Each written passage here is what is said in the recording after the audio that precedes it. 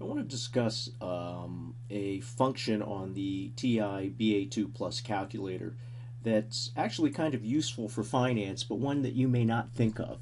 And that's the date function. Now you get the date function by hitting second and the number 1 key. That brings up the date function. And what it does is it gives us two dates. This is the first date, 12/31/1990. And if we scroll down, it gives us a second date, and then if we scroll down again, it gives us the days between the dates. Now, let's just take a look here. Let's go to the first date, and let's say we want it to be January 1st of 2000. So I'm going to put in 1.0100. So you always put in two decimal places. You really can't put in 01. It'll just register as 1.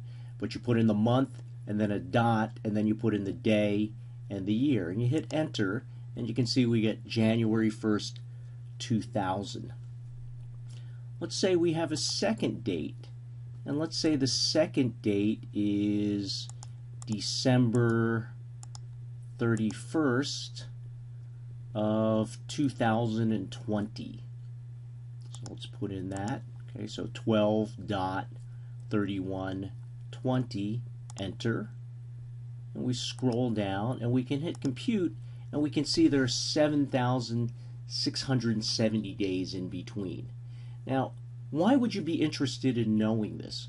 Well, for example, if you were using the Black-Scholes option pricing model, you need to convert the days until the option expires into years. And maybe you know what day the option is purchased or what day you're valuing it, and you also know when it expires, but you don't know exactly how many days, and it's kind of a nuisance to count. So you can use this calculator to calculate the number of days, and then you can divide by 365 to determine what fraction of a year that is. So that can be kind of useful for doing that sort of calculation. What else you can also do in this date function is you can put in the days between dates, and it will tell you what date you end at. So let's just scroll back up. Our first date was January 1st of 2000, and our last date was December 31st of 2020. But suppose we wanted it to be 525 days from that first date. If we hit enter, we can go back here and hit compute, and it tells us that would be June 9th of 2001.